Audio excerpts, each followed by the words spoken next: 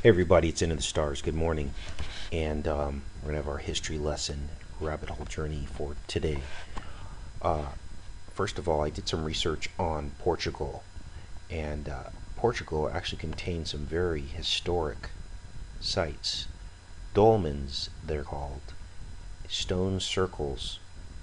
Now, the dolmens actually are these rock like structures that could not have been created by man or with the technology that they had at the time. We're talking thousands of years BC, before Christ, before they had technology to do these things. So they must have either been created by someone with advanced technology or a very large person. And I will leave it at that. But these are the dolmens, and I'm going to show you some really cool pictures of these dolmens, and then I'm going to connect that to the pyramid that was found off of the Azores. There's actually some alignments there.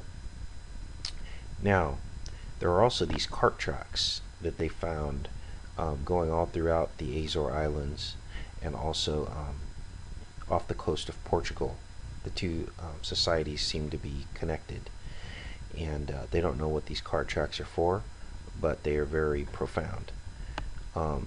This is the Ante Grande do Giro, and it is the largest stone passage mound in all of Europe.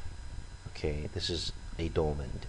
They call them passage mounds because they seem to have a passage into maybe another reality or universe. At least that's what they say.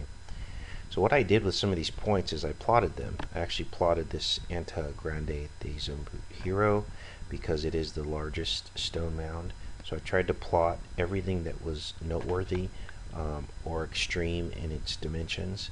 I figured those places would be the ones that would probably have the alignments. So that's what I do on the map after we go through this. This is the Orca complex. Look how impressive this is. This is a elevated granite bedrock. I actually plotted this one as well on the map that I'll show you. And this is the Avora complex. Okay, this is actually the oldest stone circle in all of the world. It is older than Stonehenge, so of course I plotted that as well. This is the Menhir. I plotted this one. It is the largest in the Iberian Peninsula. It stands 7 meters high, so that's 21 feet, you guys. Very impressive. This actually was moved, so I did not plot this point because it had been moved. They actually flooded a valley with a dam near here, and they actually submerged several other ancient sites. More destruction of our history. Either that or they are attempting to hide it. And you can check this website. I mean, this is just amazing. The size of these megaliths is just astounding. Could not have been created by a man. And I could barely find information on these things. Wikipedia tends to overlook many of these. And so I did find this site, ancientwisdom.co, UK, Portugal. Okay, now we're going to go to the map, you guys. And this is what I found interesting. You look here, and here are some of the sites, as I told you that I'd plot. We're going to zoom in here. This is Portugal, okay? And here's the largest menhir. We mentioned that. It's in Maida, Ante Grande Sambuhiro, which is the circle. I'm sorry, the oldest stone circle is Almendres, and the Ante Grande Sambuhiro was the stone dolmen, the largest stone dolmen. Now, this was interesting. We're going to go over to Giza. We're going to go look at the pyramids in Egypt. And all I did, you guys, was draw a line from Giza through this stone circle. Okay? The Almendres stone circle. And I'm going to show you that. There's the line. And drew it from the Great Pyramid. And for time's sake, we won't zoom in, but it's on the tip of the Great Pyramid. You can see it there. And then we went back here. An amazing thing happened. Now, they already acknowledge that these structures here in Portugal do align with the solstices, okay? When you line them up, they acknowledge that on that website. But what they don't acknowledge is that when you line these things up, it actually points to another pyramid. Actually, the pyramid that they discovered off of the coast of the Azores. Now, a couple of points of clarification. Actually, what we're going to do first is we're going to zoom in. I'm going to show you how this goes right through the center of the stone circle, because that's pretty impressive too. And a point of clarification, we did look at some of these pyramids under the water. We do not have the coordinates yet, and so my apologies. I made some assumptions about some of the possible places where this pyramid could be off the coast, but the scale was completely off. Okay, we're talking 90 meters.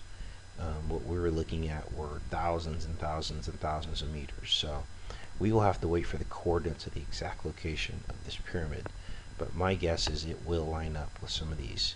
Now, here's the stone circle here. This is supposedly the oldest stone circle in Europe. Look at this thing.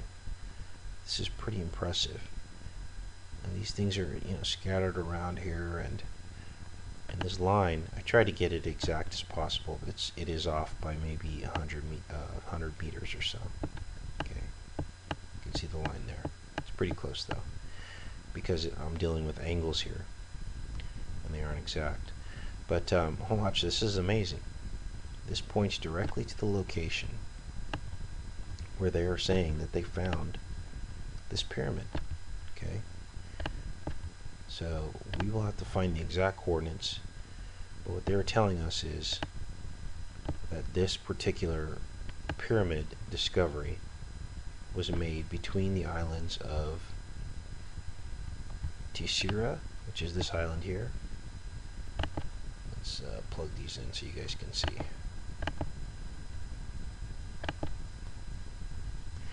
And disregard that was a possible location that I thought it could be, but somewhere in this area. Now, it is only under 40 meters of water, so that limits some of the areas that it can be under. So it's between the islands of São Miguel and Terceira, is what it states in the article, is where this discovery was made. And they say it's somewhere on some shelf, the Domjao shelf or something like that. So the line comes and hits the tip of São Miguel, so it's possible it could be somewhere in this area, or somewhere in this area. These are shallow areas here, which is where a pyramid could be. These are very deep areas with a few points coming near the surface. So I'm anxious to see where these coordinates are of this pyramid. If anyone has these coordinates, go ahead and leave it in the comments section and we'll get working on this. Okay? Alright, you guys, take care and be safe.